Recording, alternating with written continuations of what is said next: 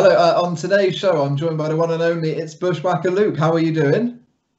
Bloody lovely, tell your mother. It's great to be on the entertainment show, mate. Oh, the entertainment fix, whatever. Anyhow, mate, and all my viewers in the UK and around the world. Well, I was going to say, have you got a lot of happy memories from your wrestling days in the UK that you can remember? Yes, sir. I have a lot, mate. Being a British subject, you know, it reminded me back of New Zealand back in the day. What's that? The pubs on all the corners, you know, like in the States, you know, you have a crossroad and there's 3 or 4 pubs. You know, with a crossroad, three of the 4 corners have got pubs. That's how it was in New Zealand. That's what it's like. Well, definitely what it's still like here. I wanted to go back to the very beginning for you, which is where your love and passion for wrestling actually came from. Well, I didn't have a passion. I didn't even know what it was. Never seen it. When I started, well, the story is my next door neighbor was a bodybuilder, and he was in Mr. New Zealand show, and he was placed second. And one of the judges was a former Mr. New Zealand. That's not of 1950. I'm talking now in 1961. And he said to my neighbor, he says, do you want to make some money with that body of yours? And my neighbor said, well, you know, how? And then he introduced himself. He was the New Zealand wrestling promoter at the time. He went from bodybuilding to wrestling and became the promoter in New Zealand. So that's how my neighbor started going into the gym and then 6 months down the line, he took me with him. I was around about 160 pounds then. This is 1961. And then he took me in and the gym was like the first Rocky movies, the gym in the first Rocky movie. Steam pipes, rattling. There was a steam room in the back. There was 2 rings, boxing rings, about a foot off the floor. The floor of the rings were as hard as the floor in your house. And there were 4 ropes instead of 3 ropes today. And there was no machines. There was kettlebells lying around the floor. There was no racks for weights. So just the things were laying around the floor. There was two racks. There was a squat rack and a bench press rack. There was no machines like there is today. And that was the old gym. I started going in with them and playing around on the mat. And that's how I started learning what it was, you know, the business. But I was skinny and I don't know. My height then, I can't remember, whatever. But that was it. And my second wrestling show I went to, a guy never arrived, and this was in 1962.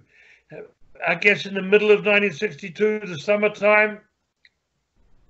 One of the opponents in the early matches didn't arrive first match, so they threw a pair of boots to me and a tank top. I had jeans on, and next minute I was in the ring. Now, mate, I don't even remember what happened in the match. I was blank. But that was my introduction to pro wrestling, and the house was sold out. It was in a town about 100 miles north of the capital. It was called Palmerston North. I remember that. And that's it. And I was going to say, another big part of your wrestling career, which I'd love to talk to you about, is your time in Stampede Wrestling. So how did that actually all come about for you? And what was it like working for Stu Hart? What was he like as a person? Well, the introduction wasn't the best, but when we got to know him, it was great. You know, my first port of call in North America was Montreal. We were brought in by the Vachons, Butcher Vachon and Morris Vachon, Mad Dog Vachon. You remember those 2 guys? Yeah, no of them, yeah. Yeah, they were AWA guys, and Butcher got married in the ring in WWF. He had midgets. He had a midget as a best man, I think. That's how it was. Anyhow, and he was 330, 350 pounds. Anyhow, we were brought into Montreal, and the main star there was Andre the Giant, and as the baby face, and Killer Kowalski as the heel. Andre, we had worked with in New Zealand in the 60s. Butch and me had worked against him in the promotion around the country. He was there for 2 months in New Zealand in the late 60s. And of course, Killer Kowalski, we were going over to work for Jim Barnett for World Championship Wrestling in Australia. And we had met Killer Kowalski. He was the main heel there in Australia. So when we come to the States, the main heel, the United North America, the main heel was Killer Kowalski, and the main babyface was Andre the Giant. And this promotion was running 3 towns a night. The territory was on fire. After a year and a half working there, and we were working they were running 3 towns a night. One of the towns we were working semi-main or main every night. You know, after we'd been there for about a month on television. And after a year and a half, they said, well, you have to start doing the job for some of the guys now instead of us putting you over. But they said, having your back to the canvas, with advertising on the soles of your boots. You know what I mean by that? Yeah. Yeah. So he said, we've got a territory you can go to, Stampede Wrestling. We never heard of it. In Montreal, that office in Montreal, we were working 2 provinces. We were working Ontario and Quebec. And then so they said, we've got Stampede and it's in Alberta. So we head over and fly over to Stampede, Calgary. They tell us where to book in, and that's the hotel where all the boys stay. And we got in a night earlier. The next night was the television show, which was in the pavilion in the showgrounds in Calgary. Now there was 2 arenas back now, so yeah. Right. So these kids were thrown in the ring, and there was 4 of them thrown in the ring. 2 of them were bleeding, and the guy said, "Put the boot to them, champs." And so we're putting the boot to these 4 kids plus the two title holders. When they're all laying out, we just left the ring, and it was like a bloody mess there. 4 people were bleeding, and there's 2 other kids in that. So we walked back down the aisle and back into the dressing rooms. This is the first time we met Stu Hart.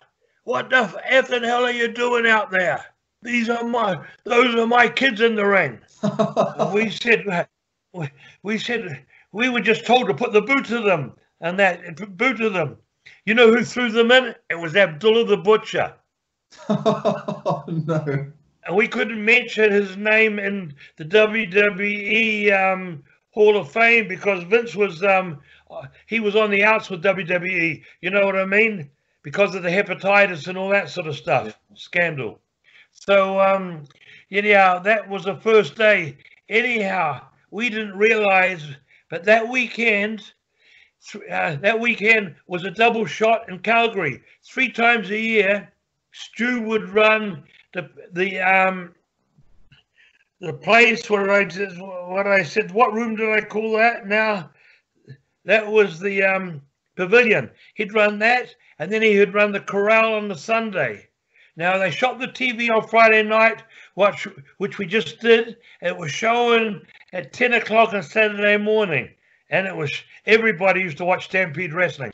And his kids were well known on it too. So Sunday we worked in the corral. And boy, when we came out to go to the ring, people were throwing stuff at us and screaming at us. We had heat already, not the drawing heat, but we had heat from the people who watched the television show. and that was our first start, and we won the belts that night in the corral, and then that was our first start in Stampede. We were actually the smallest heels in the territory. The booker was Archie Goldie, the Mongolian stomper. He was about 260. John Quinn was about 325. Abdullah was 350, 360. All the heels were big. There was a few undercard heels that were around the 230 mark, 220 mark, but that was it. All the main stars were big, but anyhow, that was our start. We won the belts, and from there on, Archie left, the booker left, and then we used to go up to Stu Hart's place on Sunday and work out the program for the week with Stu. So that was it. There we go, we're back. So Luke, one thing I did actually want to kind of go back to is you were talking before your time in Stampede about the brilliant Andre the Giant. Now, he's someone I'm a huge fan of, and I watched a documentary a couple of years ago, and it was really quite emotional to watch. I wanted to discuss your relationship with Andre and some of the memories that you have with him on the road and what he was like as a person. Yeah, well, when we got to Montreal, in New Zealand, we were sort of, it was kayfabe was a strong thing then. We'd just see him in the back of the house, in the dressing room, or beforehand, and the dressing room, of course, had two different exits to go to the ring. But we met him, and we got to know him, and that at a few bars. At the time, all the pubs closed at 6 o'clock, and the hotels. We stayed in hotels with the bar, which they have the public bar downstairs, and they have a private house bar upstairs. So we got to know him a little bit. But when we come to, we got to know him as a good friend, because we were working with him every night. But when we got to Quebec, he sort of took us under his wing. Even though he was the heel and he was the baby face, he had a favorite restaurant in the Crescent Street in downtown Montreal. Crescent Street's where all the restaurants and bars are, and we used to now and again we used to meet him there, and of course we used to see him every night in the dressing room. So we became good friends. Little story. Well, way up the top of Quebec, now it's. Getting near Alaska, way up the top, right? It's 8 hours from Montreal Drive, and I forget the Yukon. I forget what territories we're in, and we're working on the road, with Andre and a partner against me and Butch. On the way back, he had a manager called Frank Vauer, and he was a Frenchman too. Just like I think Andre and him were from the same town in France. Anyhow, on the way back, we were in our car in Montreal driving back. I don't know who else was with us in the car. There was 3 of us. And then Andre and Frank were in another car. When they left, they had got two packs, 12. They had picked up 120 beers. Right? There are 24 packs, I think, 48, 60, or whatever. They had 60 beer, about 120 beers. About 3 hours or 4 hours down the line, we're halfway through the trip, they'd run out of beer. And this was in the middle of the night, and it was in summer. We pulled over at a truck stop, and I went in, and of course they sold beer and that. And when we pulled in, we got out of the car, of course, and started walking into the store. And these university students, or they say 21, 22, 23, 9, excuse me, age group, started yelling at us. We had black beards and blonde hair, really blonde hair at the time. Me and Butch, pardon me. And we had long hair, right? And these people yelling out fags, tapet, tapet. That means fags in French. And that. So we went into the store, and of course, a big store where it had a restaurant, the big truck stops, and up in that way. One side there was a restaurant where you could, sit around the bar, the bar stools and that, where you not drinking bar, but a breakfast bar for the truckers, and that because a lot of truckers on the road there logging, and we went around there to get something to eat. These kids were calling us and that. So Andre got out. When he got out of the car, he heard all this and that. They hopped out of their Volkswagen and went into the store too. Andre, this is how he was only 1972. This tells you how strong he was. He grabbed that Volkswagen and lifted it up and put it on its side. Wow. That was those old Beetles. They're not built heavy like they are today. They were looking little tin things. You know what I mean? The old Beetles. Yeah. And that Andre was super strong, but that's when in his younger years. You know what I mean? This was 72, and he died in 93. So you can imagine 72, 92, 90. This is 20, 50. He's 30 now, late 20s to 30. You know what I mean? Yeah. He got it. Anyhow, they bought another 120 beers, and I heard they drank those before they got back to Montreal. A beer can, Andre would have 2 mouthfuls. You know what I mean? And the can would be empty, 2 or 3 mouthfuls. He was something that no one's ever seen before. But he was like this. He was the only guy that Vince let drink in the dressing room. In the end, his back was so bad. Those days, they never had the injection like Big Show has. Big Show's had those injections and that where it prolongs the giantitis. You know what I mean? Yeah. But his joints were ever growing. You know what I mean? The cartilages in the joints were kept growing, and that gave him so much back pain and pain throughout his body. So Vince let him drink he used to drink a couple of bottles of red wine while he was playing cards with Arnie Scoldland in the dressing room before he went out to the ring. A bottle of wine, he didn't faze him. You know what I mean? A couple of bottles of wine never fazed him. But that helped him, I guess. It eased the pain a bit. If Andre loved you, you were right in his good books. But if he hated you and he was in the ring with you, that big hand would chop you, boy. That would knock you over. That hand would knock you over the top rope. You saw how big his hands were, right? They're huge. Hey, yeah, but man, he had a great heart.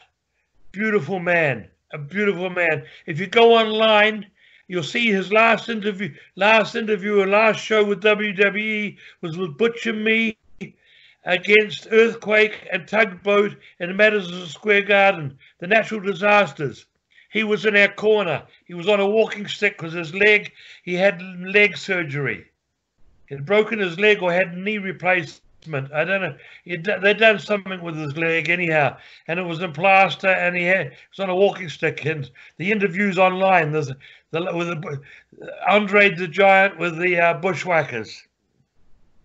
I wanted to actually touch upon you coming into WWE, WWF, because you were veterans, both of you, by that time. So how did that actually come about, you getting into the WWF? And was it something that you always kind of worked towards? I actually started sending tapes now, not VHS. Before VHS, it was Betamax. You ever heard of Betamax tapes? I have, yeah. Televisions used to use them back in the 70s and early 80s. I was actually sending Betamax videos of me and Butch to WWF when Vince Sr. was alive. Okay. And that was in 82, 83. You know what I mean? Vince Jr. hadn't taken over yet. So it's something. And then it wasn't until I sort of slowed down sending stuff because I realized it was a big man's territory. Roddy Piper had already gone in for an interview. He was a good mate of ours. You know, he was the longest living guy that I'd known up till he died, and he died 3 months after we went in the Hall of Fame. You know, Roddy I had known from the mid to late 70s, from Canada, and you know, and working with him. You know, I worked with Roddy and Rick Martel for 1.5 years for Northwest Championship Wrestling. You know, from the top of California into Vancouver, Canada. So in that,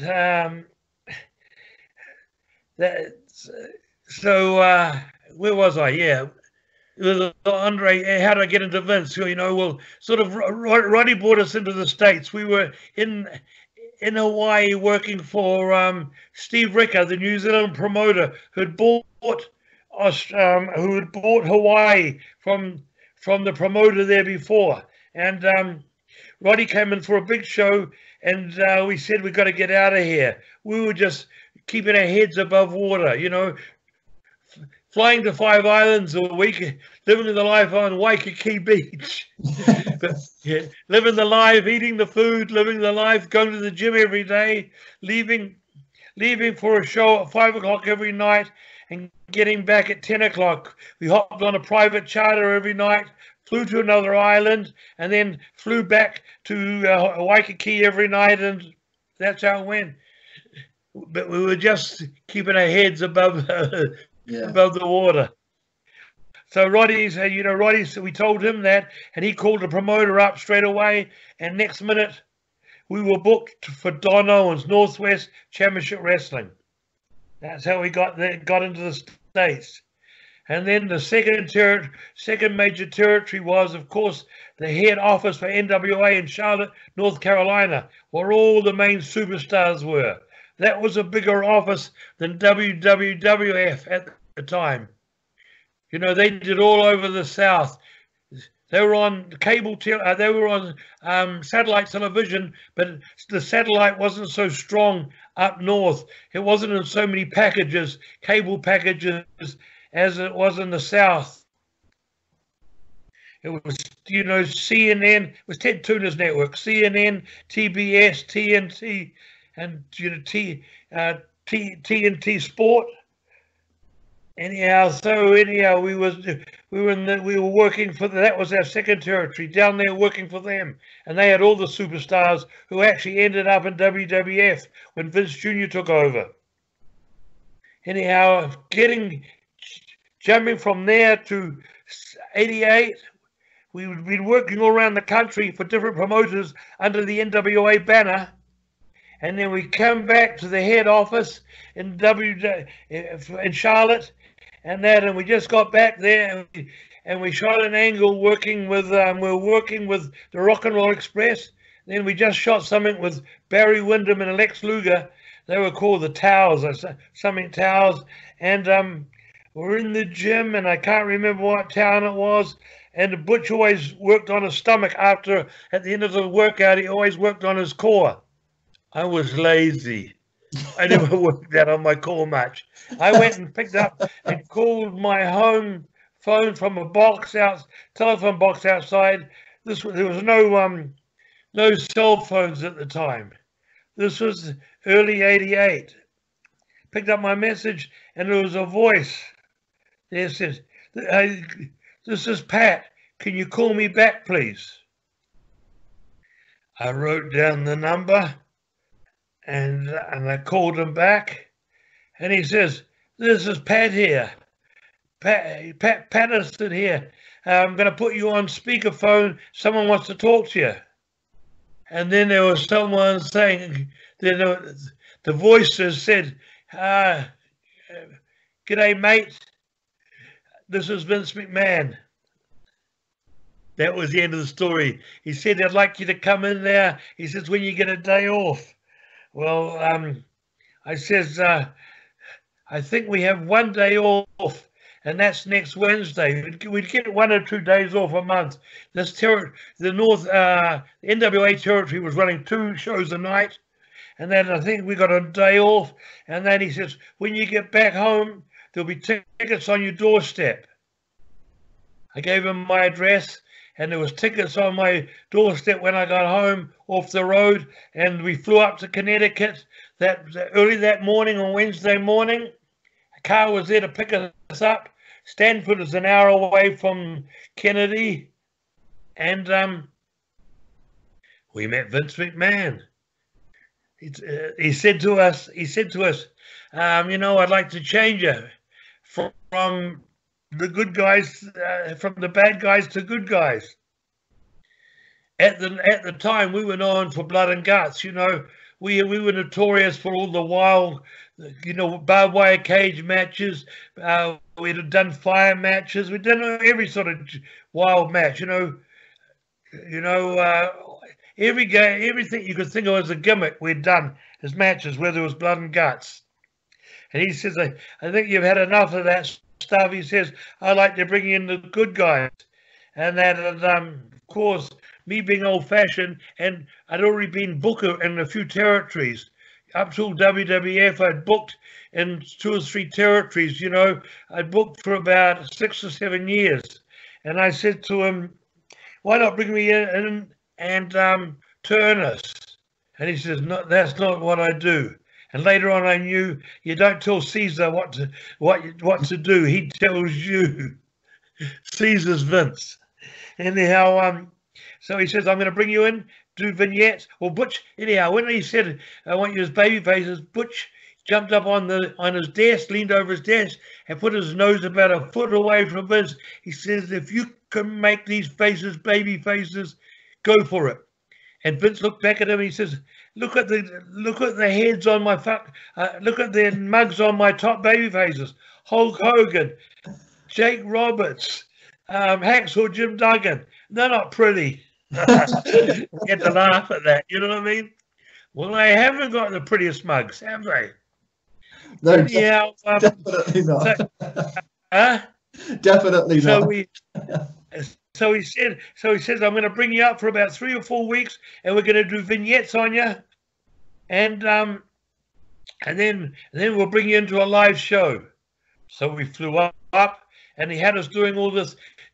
Crocodile D movies were hot at the moment, so that was good time for us because we were doing all vignettes, you know, from down under. The cars are on the road, you know, the cars drive on the other side of the road. They're right-hand drives, not like left-hand American. We never seen Coke machines or any of those, you know, machines where you put your dollars in and the things pop out.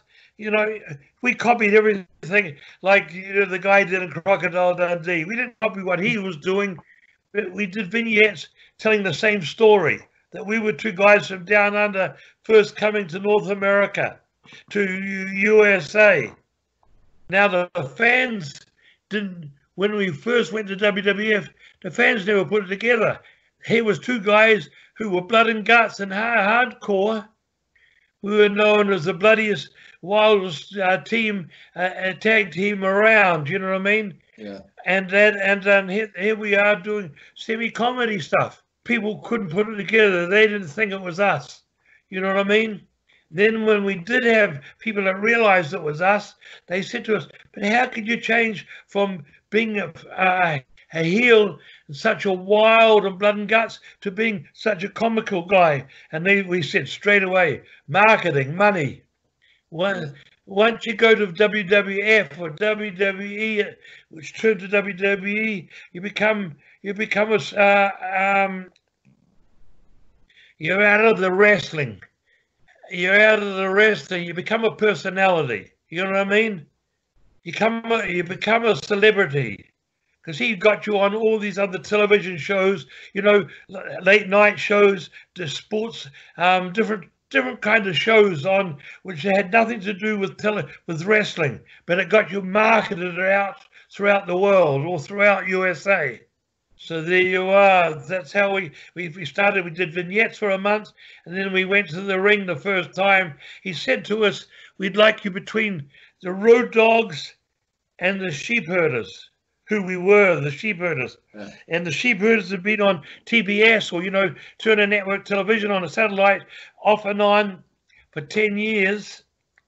And of course, The Moondogs had been on Vince's show for about 5 years or 6 years, and Butch said with them, we can't be either like them because everybody's seen them. And so he sort of come up and says, we always swung our arms when we went out the ring.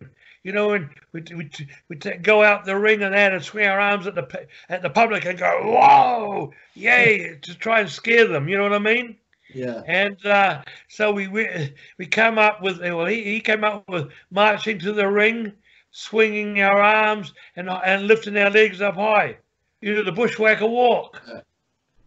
And of course, the head licking, and the head, yep, and then the head licking came in too, which put us in another phase of what no one would do. You know what I mean? They go, eh. But of course, we were two guys from down under, sardine eating maniacs. You know what I mean? Yeah.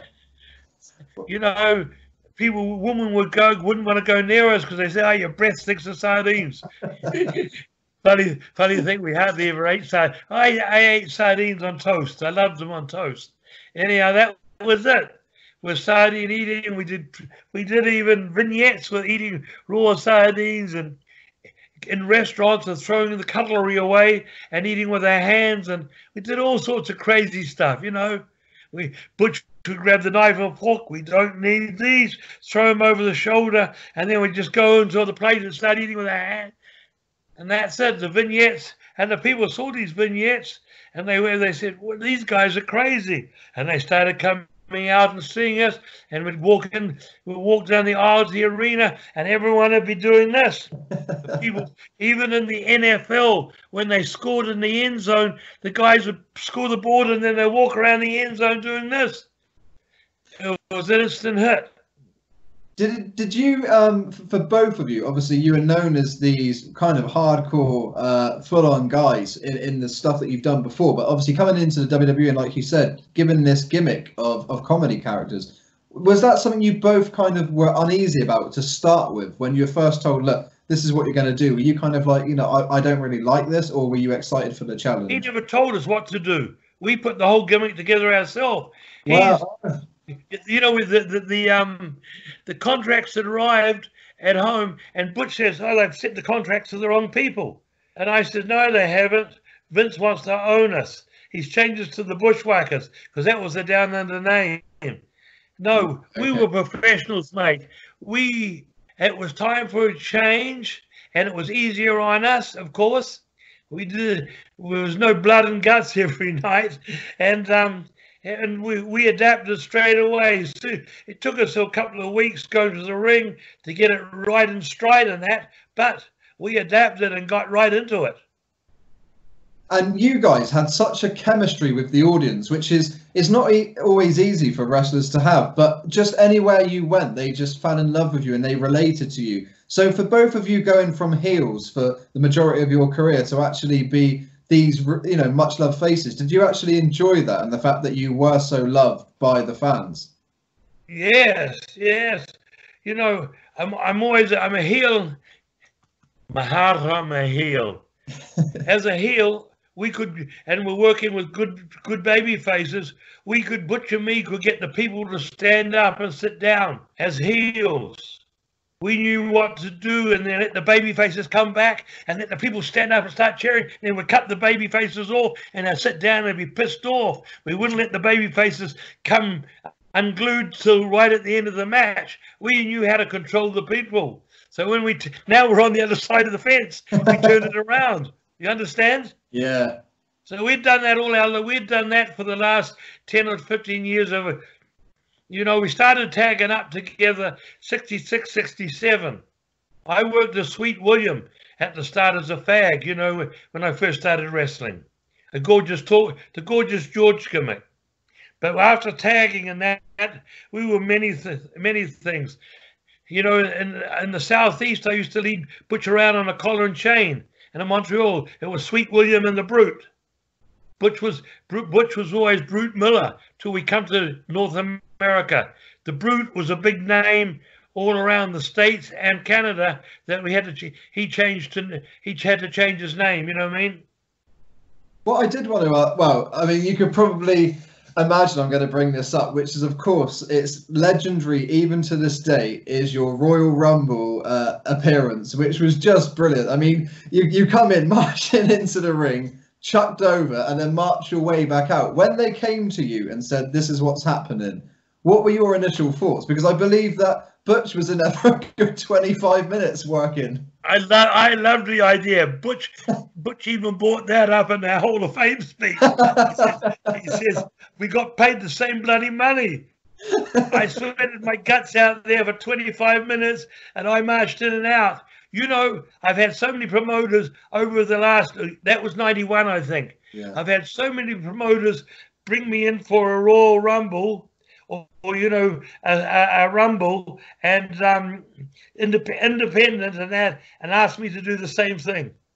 It's so legendary. That's why it's so memorable. That really, Butch, we laugh about it now, but at the time, Butch is fuck. I didn't get any extra. Yeah, that's the one.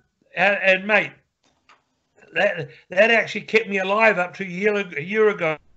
Every year for the Royal Rumble, he showed that clip. In the last year, this year he never showed it. I don't know whether he showed it in 2019, but he'd been shown it every year up to 2018. Maybe 2019 he showed it. I can't remember, but this year he never showed it. So that kept me alive too, you know what I mean? And people use that clip many times on commercials and all that sort of stuff.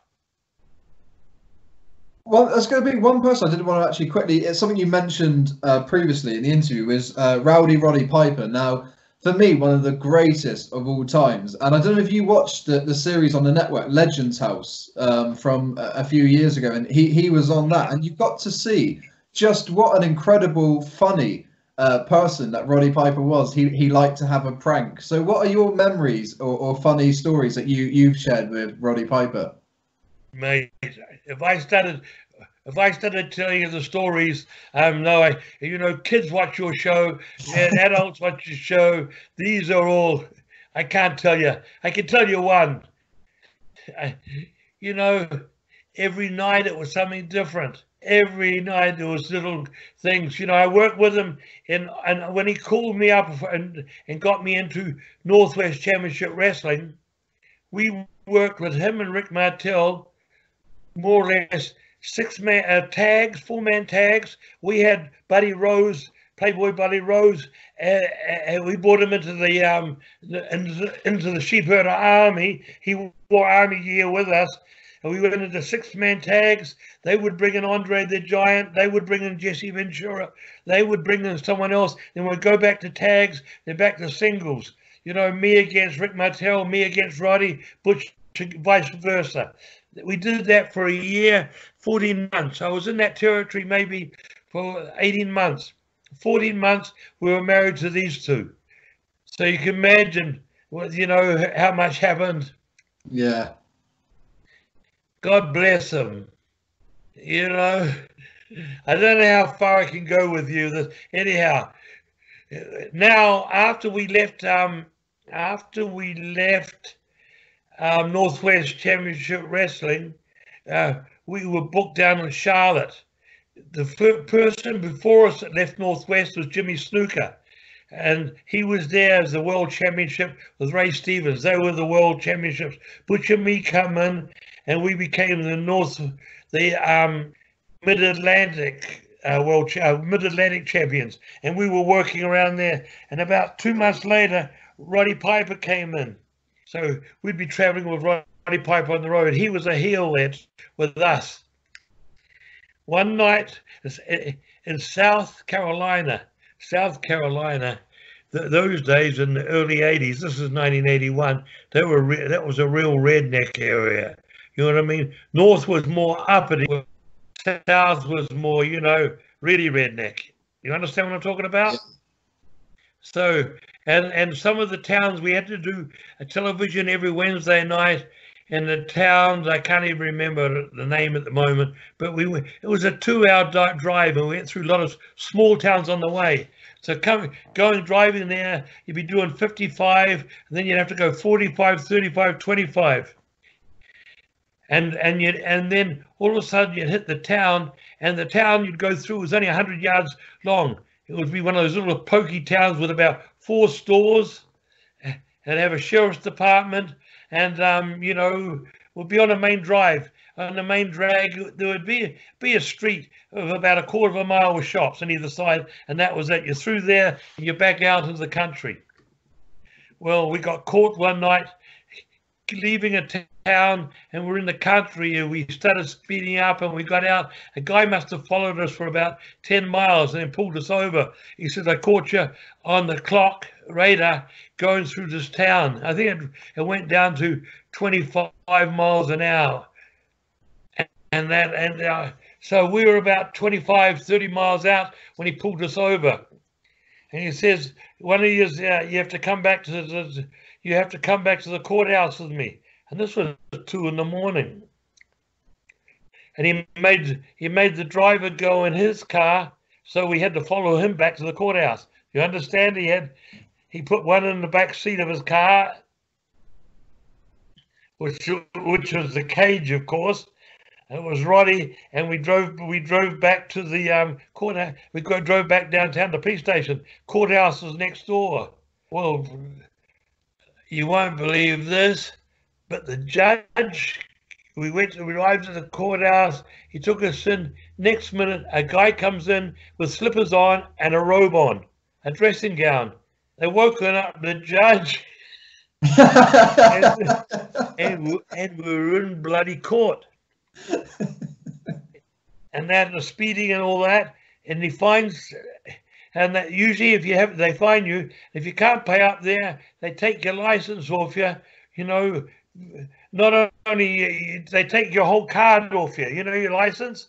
So you have to go back to that courthouse to get your license. You can't apply for another one because it's in that it's been taken off you.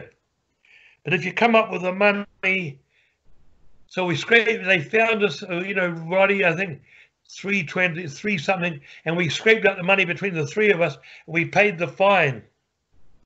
So we left the courthouse, and the judge is still in the courthouse. The cop is gone now. The judge is still in the courthouse doing the paperwork. Now he's sitting at a desk, and about 8 feet away from the desk, on the side of him, was a big window, and we could see him from his shoulders up. Outside, and that Butch and Roddy come around, and they pissed up on the window. So if he turned around, he'd see piss coming on the window from he'd see their heads. They pissed on the window with the judge there. I was freaking out, and they didn't give a damn because they'd been drinking it after the show. You're having a cold one always after the show. You'd be drinking beer on the way back to the town. I was never a beer drinker, but that was it. Yeah, that was one of the times of Roddy. He didn't give a damn. He was humorous. Back in the Northwest, they were always joking with Buddy Rose. Buddy Rose had a van, and we all used to travel to the outskirts of the town with the van was all covered in, so they never saw Rick Martel and Roddy Piper in the back of the van. But they would argue on the way and would stop the van, and then all of a sudden we'd have to mark off 40 yards for a sprint, and they'd get out, and Buddy would have to race against Roddy or Rick Martel just for a bet. These things were happening all the way. We'd mark it off, and then I'd get back in the van and argue. Something else would come up. They were fun arguments. It would get heated. Crazy stuff. You know what I mean? All the time. I'm tempted to make this an 18+ interview and just get some more funny stories. Mate, Roddy, there's a lot of stories about him. God bless him. But I can't mention them, I can't mention them now. What I do want to talk about is obviously the honour that you guys had when you were asked to be in the WWE Hall of Fame. Now, I wanted to go back. Who actually made the phone call to you, and what was your reaction and feeling when you found out the news? A guy called Mark in the office, who was, he's under Hunter. He does all the talent, organization. You know what I mean? Yeah. Contact talents and all that sort of stuff. Mark, I forget his last name, but he's well known anyhow. I'm looking it up for you. You'd see his name come up a lot.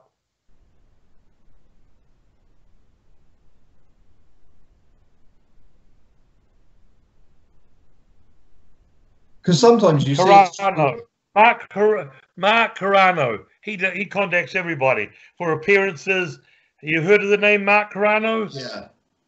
Yeah, he contacted us and told us, we'd like to put you in the Hall of Fame. Of course, we were dying to get in for years and years. And that was it. Come up on that. And I remember the night of the Hall of Fame, right before us, a couple of other people had made long speeches, and they repeated themselves.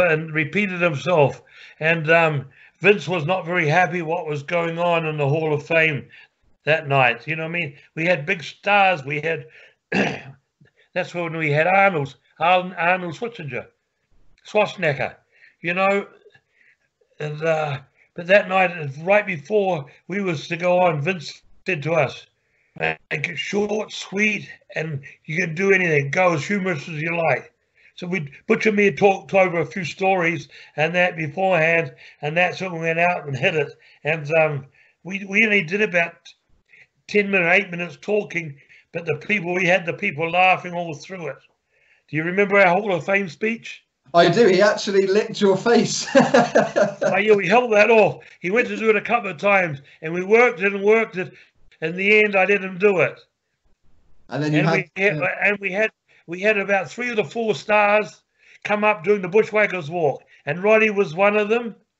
Hacksaw Jim Duggan was another. Ted DiBiase was another, and of course Bret Hart.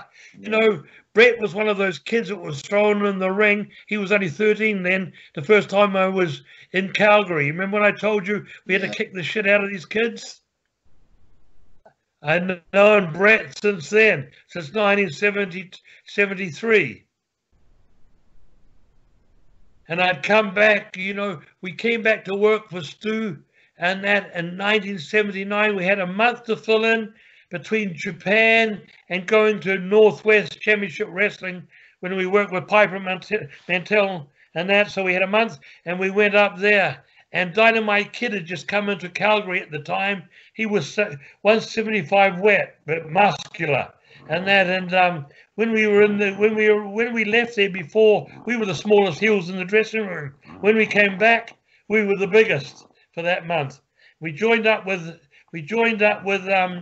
Dynamite Kid, and we became the UK. We became the British Connection because New Zealand is under the Queen too.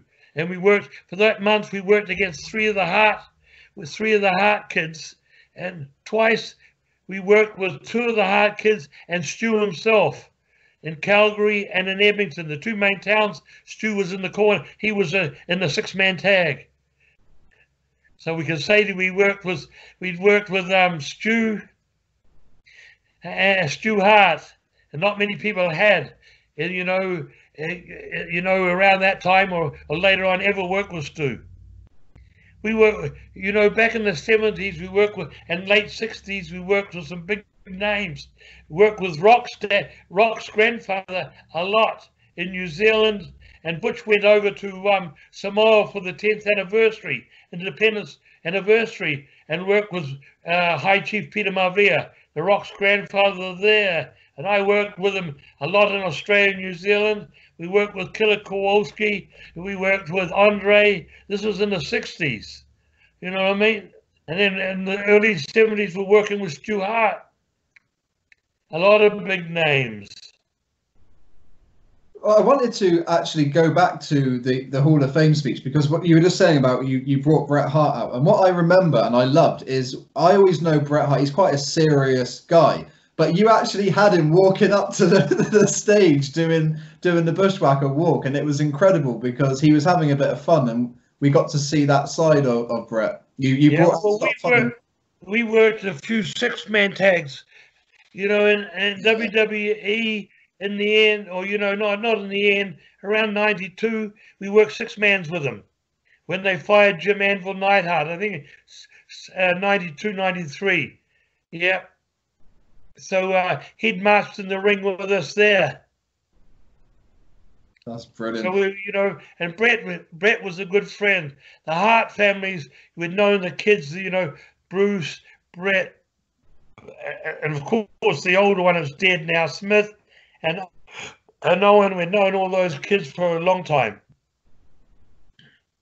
and had a lot of fun with them. They were full of pranks. Ribs, as they're called today, the kids today wouldn't be able to take the ribs that they played. They played heavy ribs on talent. Wow. Owen was his ribs were soft. They were great, but they were never hard. You know what I mean? Yeah. Hard ribs.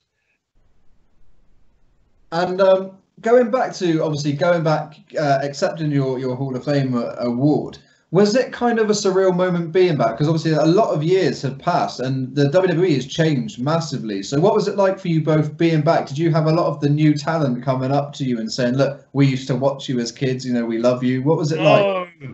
The new talent, mate, the new talent, today the new talent don't even know who we are. The kids today, there's only a few wrestling fans. They take them out of schools and athletic, sports and all that sort of stuff. Vince, the school is full of people that didn't even have a background in wrestling. There's only a handful that have been who are wrestling. Who've been wrestling fans and wrestlers. Who've been independent wrestlers. The newest. Wow.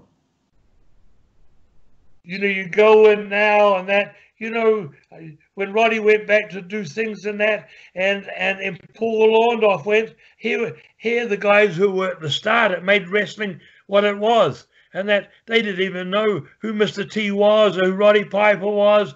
A lot of the kids were there that's, who are these guys? To them were old fogies.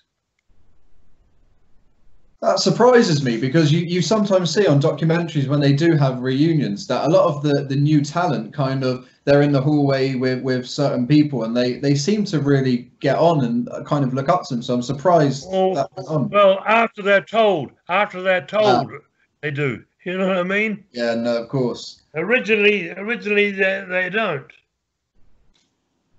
Yeah, but some of them, like a lot of them that have come from ROH and that.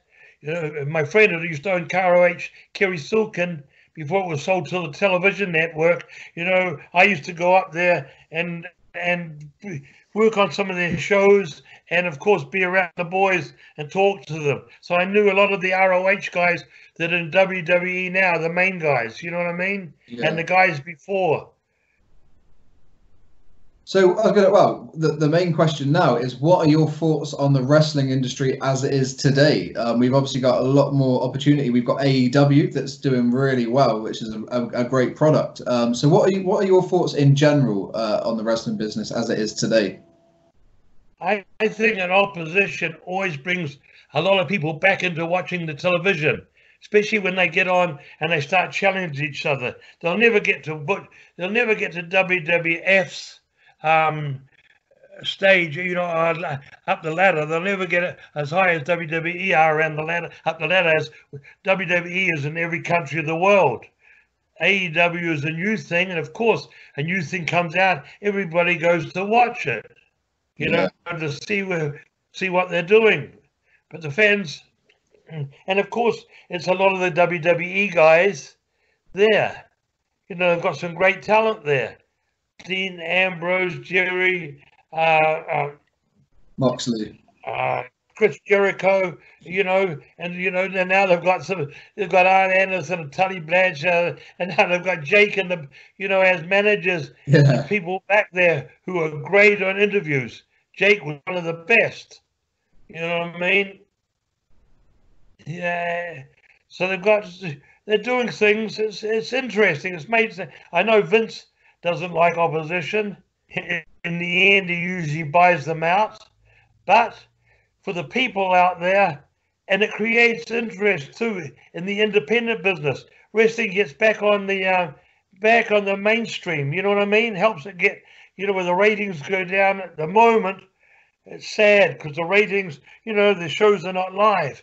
They're live. They're live to the viewers, but they're not in an arena with fans, with the atmosphere. They give you the adrenaline. When you've got atmosphere there, it gives you the adrenaline. And talking about competition, Vince McMahon not liking it, one of the biggest kind of ratings war was, of course, WCW and WWF. Now, they were attracting huge talent, Hulk Hogan, Randy Savage. Were there ever conversations between the Bushwackers and WCW about you guys going over? Eric, after the WWF, we went and met with Eric and sat down with him. And, it's a funny thing, when we went to see him in the arena that night, we went and saw him in his office. We looked in the arena. Half the guys there was about 20 guys on payroll that I knew for ex-WWE that weren't even seen in the ring in WCW, but they're on payroll. Wow. We couldn't believe it. Anyhow, we had the meeting with Eric. He says, "I'll let you know." And he sent a message back from somebody who says, "We were too gimmicky." Can you believe that? We were too gimmicky. I felt like saying, when you were running, being an Eric, when you were an office boy and getting coffee and carrying Hulk's bags around in 1972, in 1972 or 82 in Minneapolis, we were selling out arenas. We'd been selling out arenas around the world from the 70s.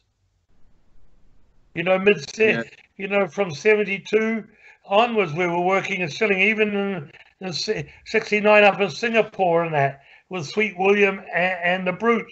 We weren't the main, we were on the card and selling out arenas there. But in the 70s, we got to the top in different places in towns when we were selling out towns. And Eric said, we were heels. I don't know whether he even knew that. We were sheep herders. I don't know. But he said we were too gimmicky. So that was the end of WCW. And what we said, he asked us what we wanted in payroll, and we gave him a price which I found out was 100,000 less than all the people sitting in the stands. Wow. Okay. So they had a great run there with ratings for 80 weeks above WWE, but it was all WWE's talent that were, WWF's talent, which was causing it. And the money that was spending every month to run the company, Vince was spending about a third or a quarter to run WWE. So he wasn't, his business was down, but losing nothing like the WCW was. I heard they were losing hundreds of thousands, hundreds of millions a year with all the big contracts they had.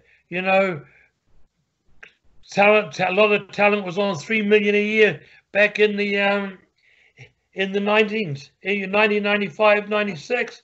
A lot of talent was on 3 and 2 million then.